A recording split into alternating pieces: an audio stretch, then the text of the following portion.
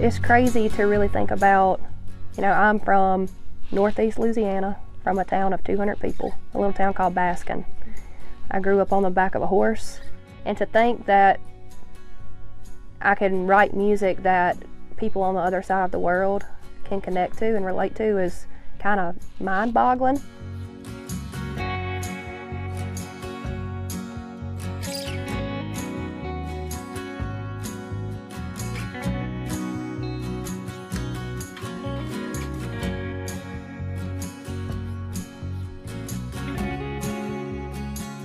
When I think about everything that has happened since August 1st, 2011, when I moved to Nashville in a little camper trailer, I think every little thing and every big thing I have done has led me to this moment.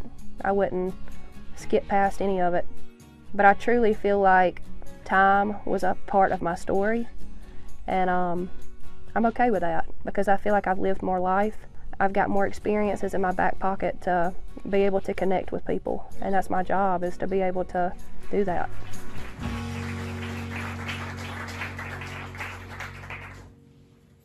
I like that intro. Not too shabby, I'll take it.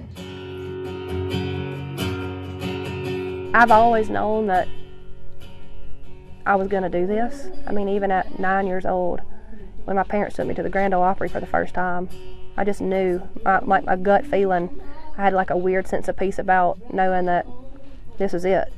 Like, I was gonna write music, I was gonna tell stories, and whether anybody listened to them or not, I didn't know, but I felt at home.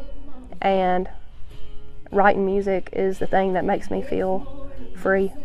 And I gotta do it no matter if anybody listens or not, and I'm just thankful that people want to listen.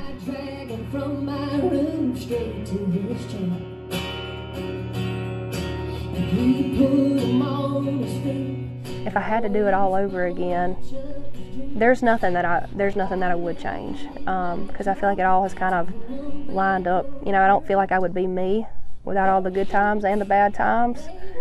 But there were definitely times where I felt like, dang, if I knew it was going to be this hard, I don't know if I didn't have that naive spirit that I did at 19 years old when I moved to town. If I'd known it was going to be this hard, I don't know if I would have done it. So there's a beauty in being naive and not knowing how hard it's going to be.